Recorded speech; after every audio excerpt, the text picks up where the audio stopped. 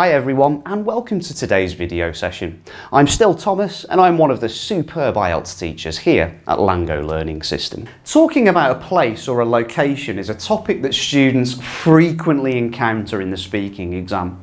So in this session I'd like to help you how to tackle a speaking part 2 question relating to public places. Let's have a look at a prompt that you might be given in the test. Describe an important public place in your area.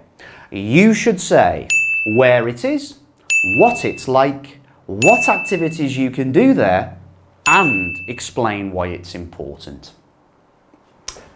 Now, let's brainstorm some ideas for each bullet point. The first prompt relates to the location. So I'm going to choose the most prominent building in Hanoi, the Lotte building. For more detail, you could provide the street on which it's situated, in this case, Dau Tam. For the second question, you can generally describe its appearance or compare it with other buildings. You could also talk about any special features of the building. Next, we'll list some common activities that people do there, like going shopping or enjoying the city from an unobstructed viewpoint, that sort of thing. In the last question, we can mention how it contributes to the economy or the landscape of the city, or maybe even both. Let's have a look at a sample answer using these ideas. Well, one of the tallest buildings in my country is the Lotte Tower. It's recognised as a prominent and symbolic Korean construction in Vietnam and has significantly influenced the modern architecture of our capital city. The Lotte Tower possesses 65 floors above ground and 5 underground, which ranks it third amongst the highest skyscrapers in Vietnam. It leaves a strong impression on passers-by due to the fact that the architect took inspiration from a symbolic image of Vietnam, the Áo Dài.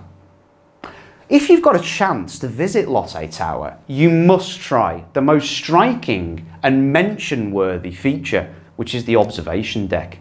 Besides this, you could also experience the high-speed elevators, which can reach the 65th floor in under 1 minute. Coming there, you can walk in the clouds because the roof is constructed from toughened crystal glass, which gives you a great unobstructed view of the whole city. The cost is pretty pricey, but it's worth a try to enjoy this thrilling feeling in one of the tallest skyscrapers in Vietnam.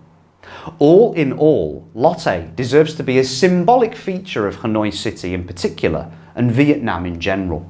It promotes the global standing of Hanoi and provides citizens with access to a lot of modern utilities. Hence, there are no words that could describe its indisputable importance. Alright, I've given you a sample answer for this type of question for public places in your country. You can use this as a model to manipulate language for your own answers in your IELTS speaking exam. And I really hope that you found this session helpful in preparing you for your IELTS exam.